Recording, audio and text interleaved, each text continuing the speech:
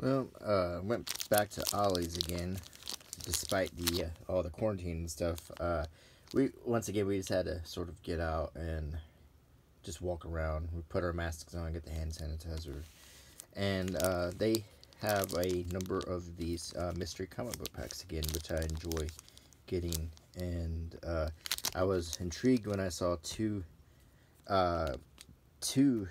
episodes from this Dark Lords of the Sith. So 2 out of 6 in one go. That's pretty good. Which is a comic I've never heard of or read. So all I gotta do is find. I've got number 1 and I've got number 4. So all I need to find is 2, 3, and 5. So that's good. And I don't know what else. There's a Battlestar Galactica comic and there's an Iron Man annual. So not bad. I think I'll start with this one, and if it's a whole video, then I may do this one in another video, just to sort of stretch it out a little bit. But let's see what we got in here.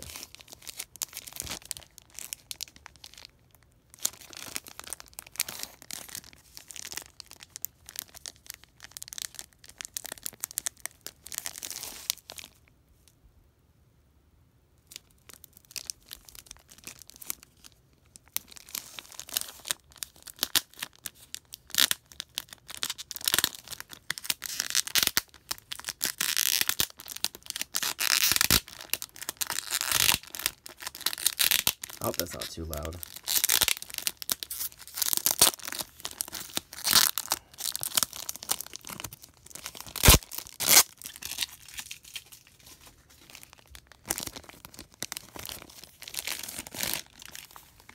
Well, first we've got the little insert. It's under PG-13. So, okay. Let's start with this old Iron Man from 1986. I always like the older ones. I have a little set of nothing but the older ones on this kind of newsprint type of paper, because these are the comics that I remember as a kid. This is how comics looked when I was young, at the age when I really read them, as a child, before I sort of appreciated the art and kind of like where I'm at today, where comics are more of in a way, in a weird sort of way, they've kind of transcended into like an art form. And on the back there's your ad for Jolly Rancher's watermelon, along with Murray and Leaf, and it was 1986, edgy. And I saw this ad a lot, which was the old M&M's ad, and these M&M's are not red, they're orange, because if you lived through the 80s like I did, red M&M's for a long time did not exist. There was a rumor that the red dye caused cancer, so it wasn't until I think the 60s or 70s they stopped making them, and then they brought them back in the 90s, I think. But in the 80s there were no red M&Ms. In fact, there was just a few colors. There was orange, yellow, brown, light brown, and green. So they didn't have blue, they didn't have red. They have so many colors now. They have white and stuff. So this is an Iron Man comic, and it starts out with a frog. It looks like Cincinnati Frog or whatever. I don't even know if that's part of the comic. But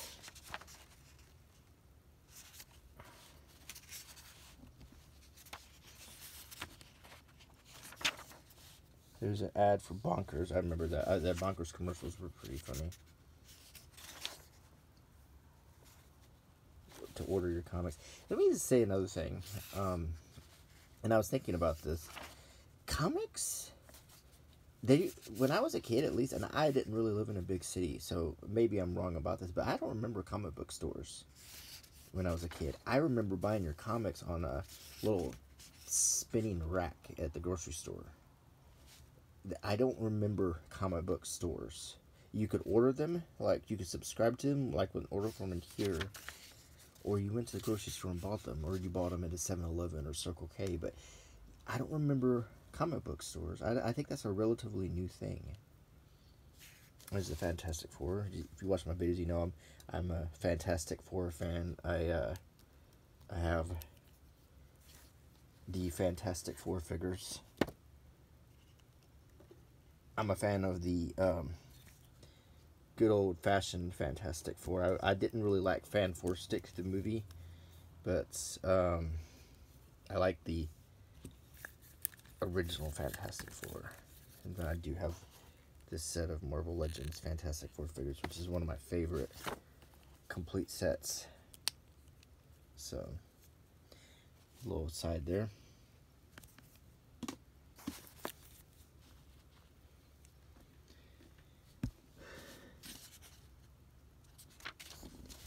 I had that Iron Man action figure, but I gave it to a friend. That version of Iron Man, this classic comic book version.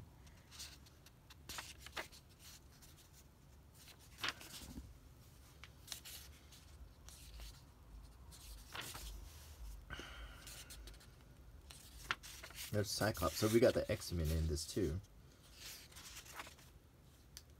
It would be interesting if we'd ever do a Avengers X-Men crossover, like they've been teasing.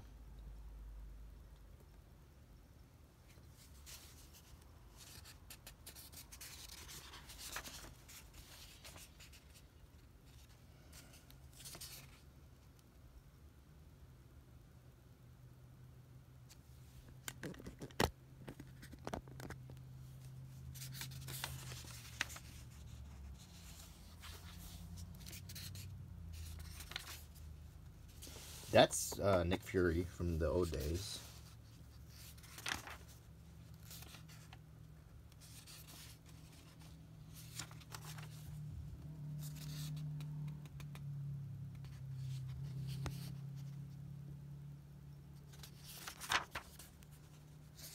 They have quite a few of the superheroes in this one.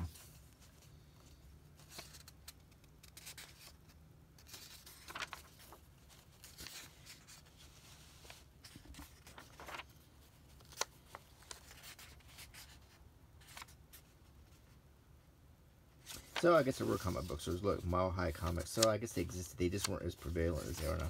Kind of like coffee shops. Like, I didn't sit down and go to a coffee shop, a real one, until the 90s. I never, you know, where you get an espresso or a cappuccino. I never saw one until the 90s. And they just didn't have them where I lived. Now you can find them everywhere. There's Gumby and Pokey. Okay, so that was that one. Now we've got, this is Michael Turner's Fathom, a more modern comic. It was $2.50 cover price by Top Cow. Interesting ad for this figure available only. Very cool looking figure. Michael Turner's Fathom, and I guess this action figure, which is super rare. The Aspen Matthews, Michael Claiborne, more. The only way to obtain this exclusive figure is to rush out to your local comic book retailer before they're gone.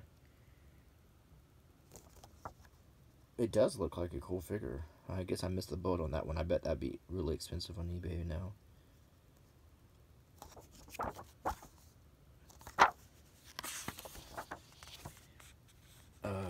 Top Cow in it. Let's see.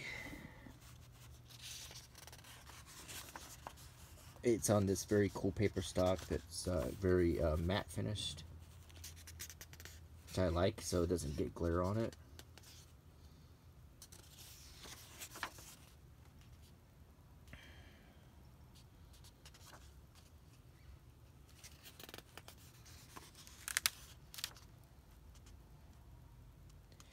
I like the artwork a lot in this.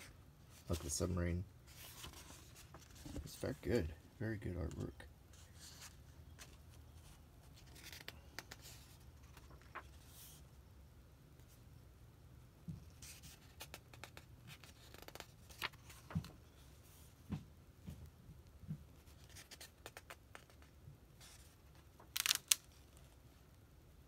I like that sound when you're the first person to open a book or a comic and it makes that cracking sound. It's a Batman ad, which makes me assume, in my limited knowledge of comic book stuff, that Top Cow is related to DC Comics somehow. And I'm sure you've guessed, I'm not a full-time, I guess you could call me a normie. I'm not a full-time comic book person, so I don't know every single character, every single thing, but I do enjoy looking at the art.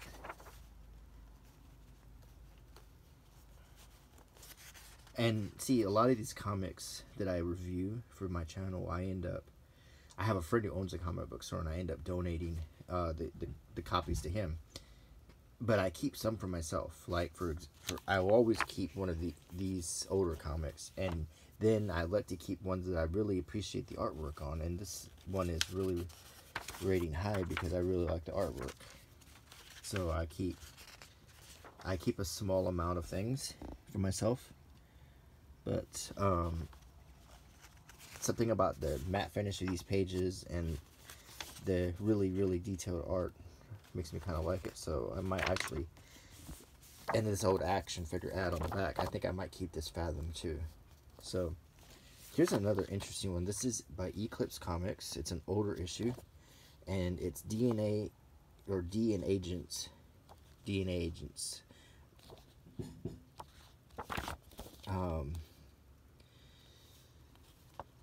America's #1 team. Congratulations to Mindy Newell, Lee Weeks, and Ty Templeton on the new wave.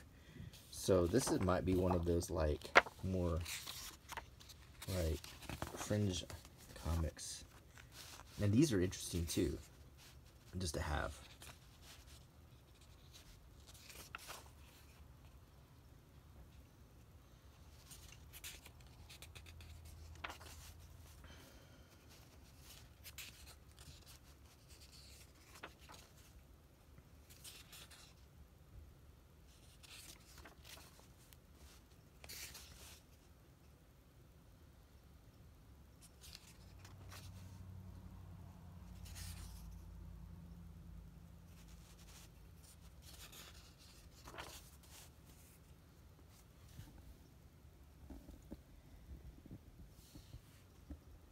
What's black and white and red all over? Kits and cats. It's a black cat and a white cat.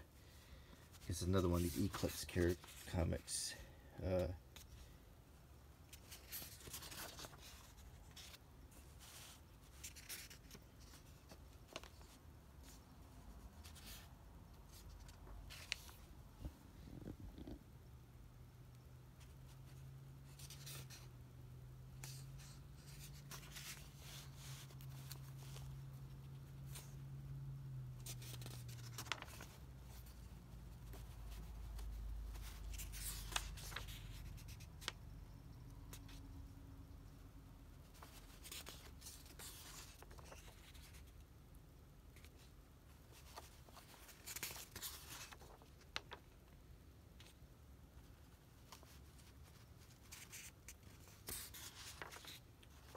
The Rocketeer is about the only thing I've recognized from this. Interesting. That's just an interesting little relic. The next one is another one I've never heard of. It's Zentira, I guess. It's a little bit covered up here. Let me get some coffee. That's the Sam's Choice House Blend for the Keurig. Has a very unique taste. I really like it. I like it better than a lot of the name brand stuff. This is the Victorian. Ad for the Victorian on the back. It's got a fold out Zindra 2.0.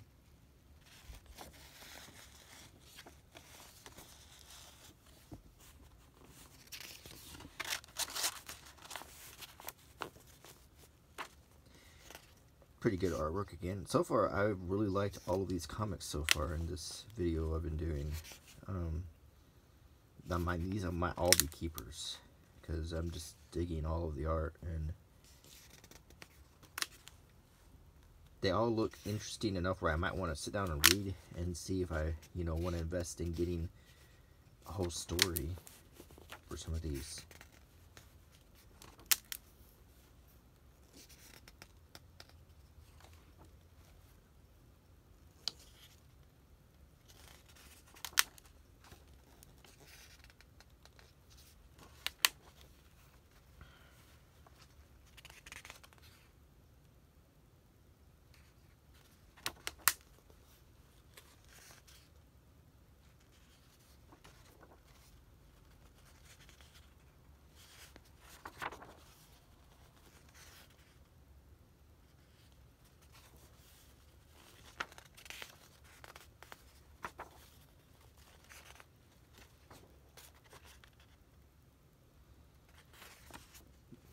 Interesting.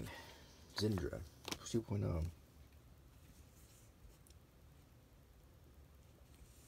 What's next? Raven, the Pirate Princess.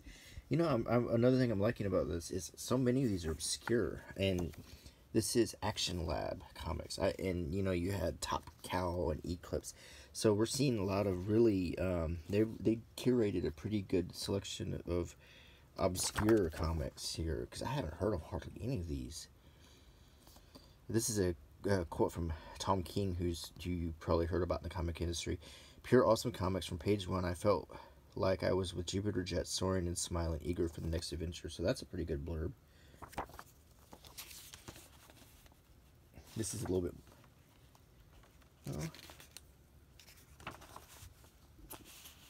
I like the parchment sort of cover pages. I like that a lot. That was like a mythology comic. Very colorful.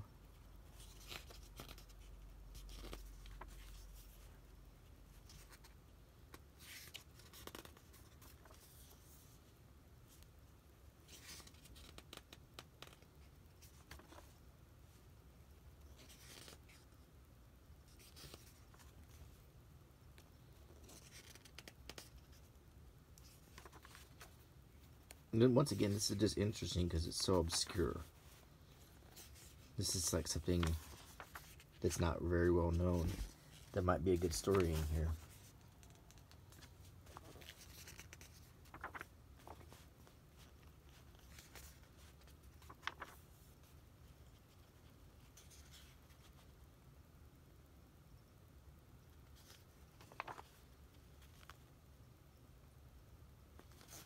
And here we got some concept art and notes like that.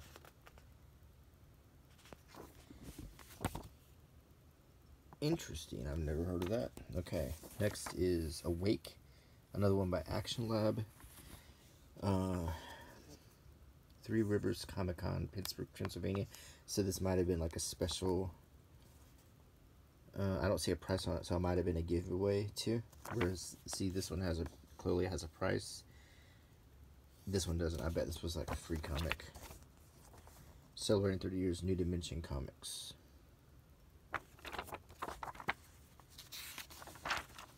Awake. Completely different. All of these comics have been totally different, so it's pretty interesting.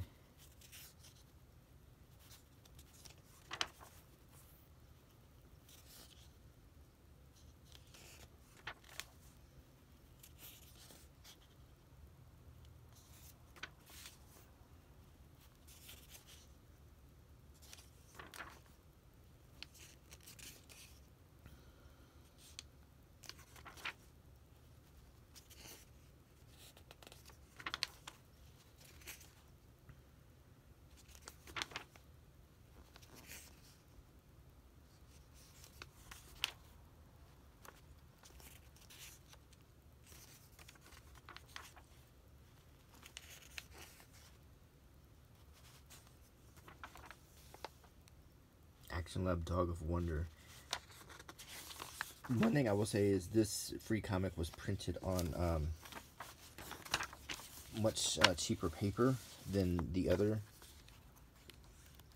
one by Action Lab. This was printed on really good quality paper, and this was printed on really cheap paper. But that's probably to say for obvious reasons, but it's interesting too. That's how they can afford to, like the cover also is very thin, and this cover is very thick. Next we have the Victorian.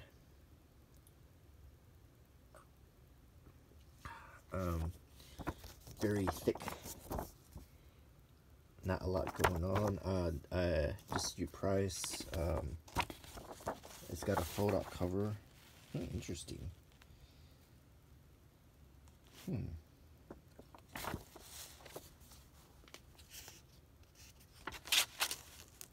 Good artwork.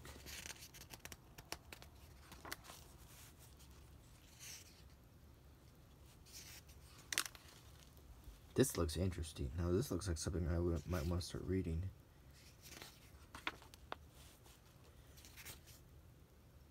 Cyrano de Bergerac. And it's got like a flashback to the 1880s, the Victorian times. So this looks like an interesting story. You got Paris, the Eiffel Tower. I don't know what this is about, but it looks kind of cool.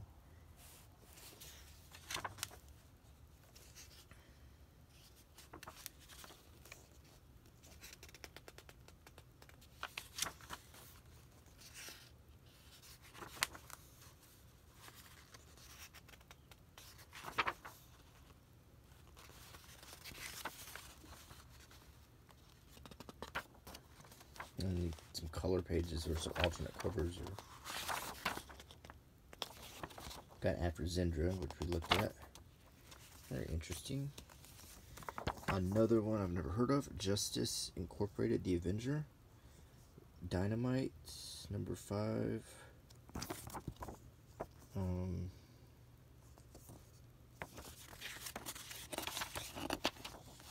Justice the Avenger by Mark Wade, Christopher Sicaria, Ronaldson Freer. It looks like it takes place during the Great Depression. Like Gangster Wars.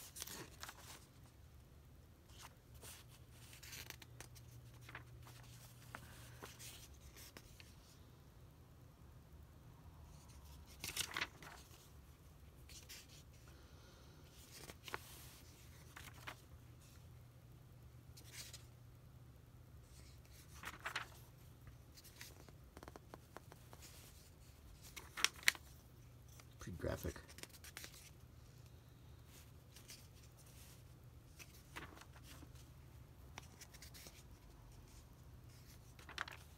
James Bond 007. The comic series.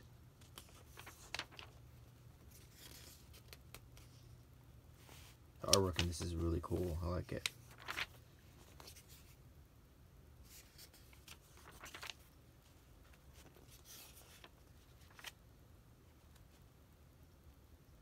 Django and Zorro.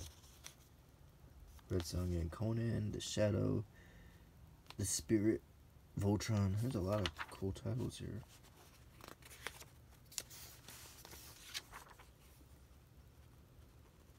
A Train Called Love. Vampirella.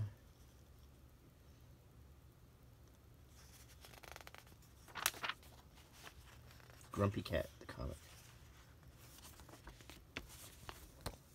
What is this? This is the Fallen number 1. Oh, Civil War. Civil War 2. Well, this is a famous one. That Hulk doesn't look so good on the cover.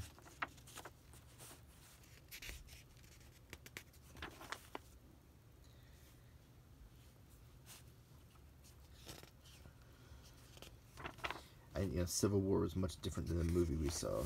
We got the characters here. It's Captain America. See, I think Captain America died in the first Civil War. So that might be Bucky, Captain America, or maybe he's come back to life. And then we got Silver Surfer, Deadpool,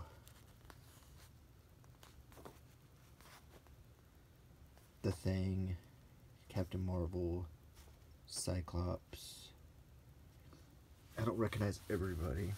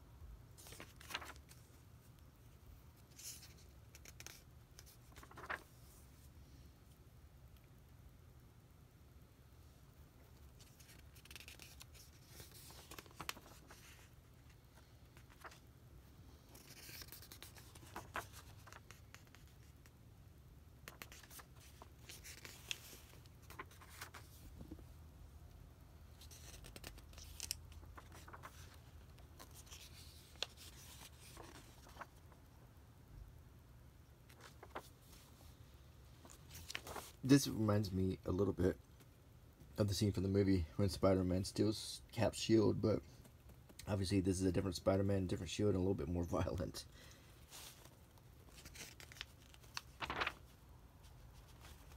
There's Doctor Strange.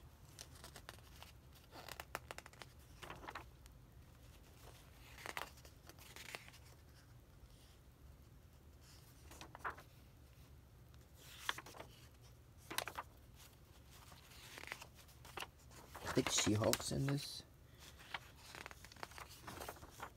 Oh, Marvel Legends. I do have that figure.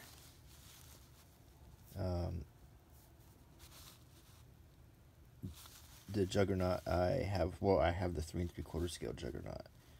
As far as these guys, I don't have any of this wave with Rogue. There's Dead. That would have been a good wave to have. Cable, Deadpool, Phoenix, Rogue, Havoc, Iceman, Kitty Pryde, and Wolverine. That's one heck of a wave, and then you get Juggernaut if you get them all. That would have been a good one.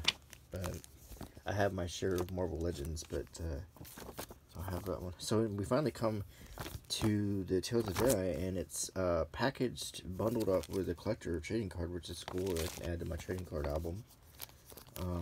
I am gonna open this. If it was in a a comic pack at Ollie's, I don't think it's got a heavy second market value, and besides, I think I want to read it. So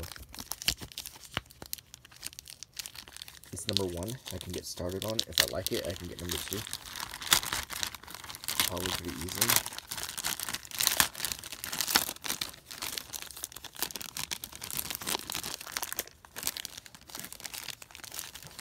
It's in there very tight.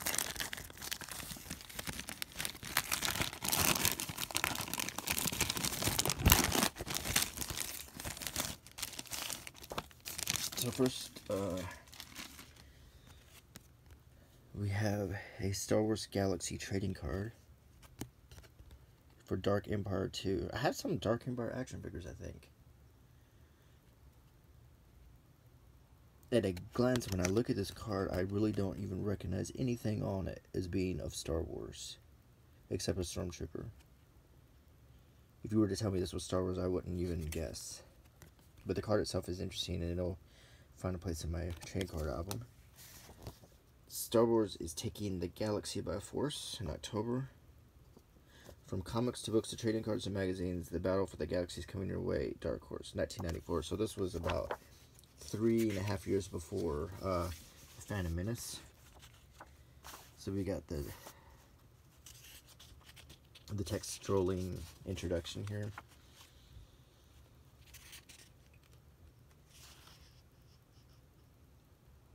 This is something that existed in the comics that they brought into the movies.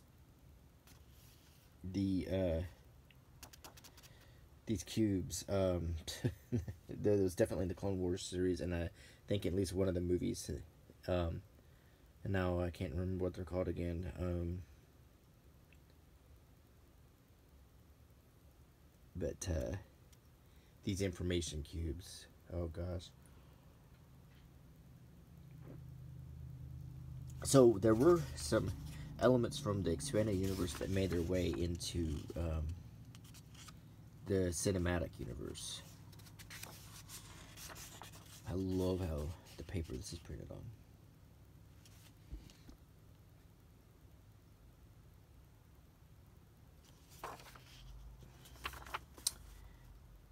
Holocron, yeah.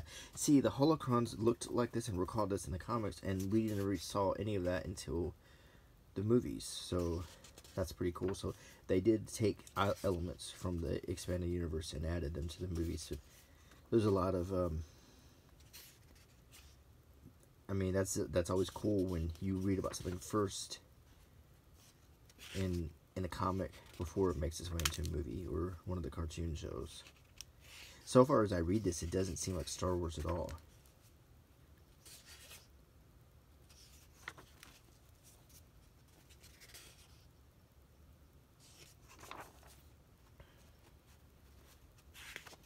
They got lightsabers. but I think this is like early mythology of the Jedi rather than you know, current with the movies.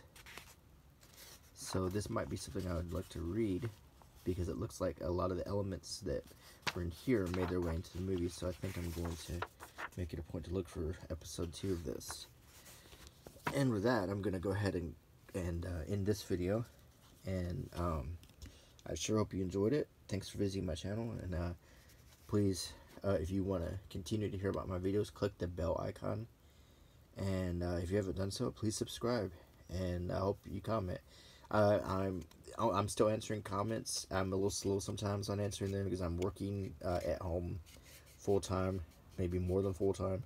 And but I'm doing my best to get everyone answered and get the videos rolled out. So anyway, keep tuning in. Bye.